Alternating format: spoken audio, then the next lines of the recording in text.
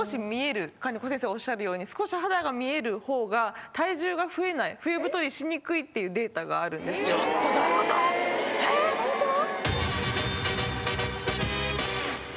と？でそれはアメリカで行われている研究なんですけれども、わざと4週間タートルネックで全部の肌を隠す加工をさせ続けた群と、それから普通の普段着というか少々出るような服を着せ続けた群があって、で4週間で女の人が平均 2.4 キロ体重が増えていて、男性は 1.8 キロ増えていたっていう傾向がありました。なので冬でもやっぱり少し出した方が魅力的にも見えますし、もうすいませんけど出した方がいいって、前は出すと脂肪がつくとか話が皆さんバラバラなんですけど、出すところがやっぱりそうですよね。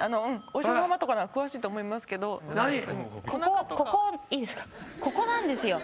出すのはここの首の下の背中のところのごく一部分の10センチ平方メートルぐらいのところを少し冷やしておくことによって人間は脂肪を燃焼しやすくなるって言われてて。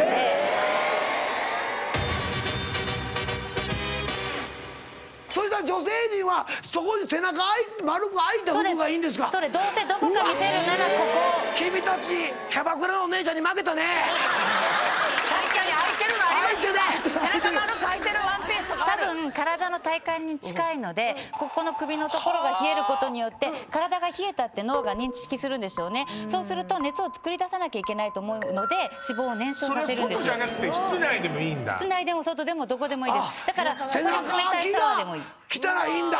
植木先生見て、これちゃんと出てるよ。先生出してんの？だからほらスタイルがいいじゃない、見て。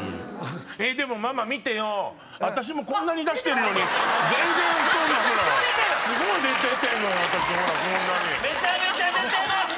こんなに出てるのに私。ほらいやいやあれだよママもあんなお前固定してあるセットがちょっと増えたらもうぐらい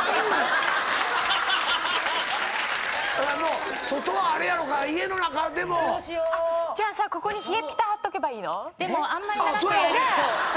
そう真冬に冷えピタさんもいらないよその勇気はないって。